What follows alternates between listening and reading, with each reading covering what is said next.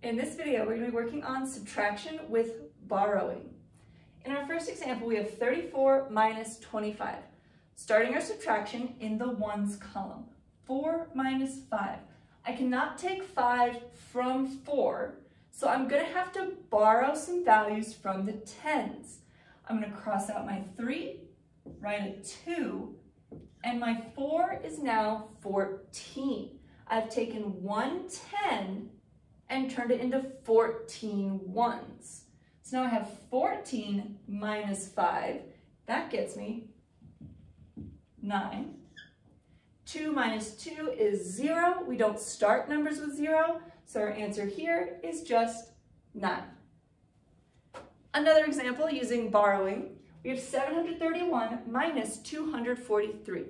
Starting in the ones, 1 minus 3, can't do it, go next door. 3 becomes 2, 1 becomes 11. 11 minus 3 equals 8. 2 minus 4, can't do it, go next door. 7 becomes 6, 2 becomes 12. 12 minus 4 equals 8. 6 minus 2 equals 4, write the 4. So here we have 488.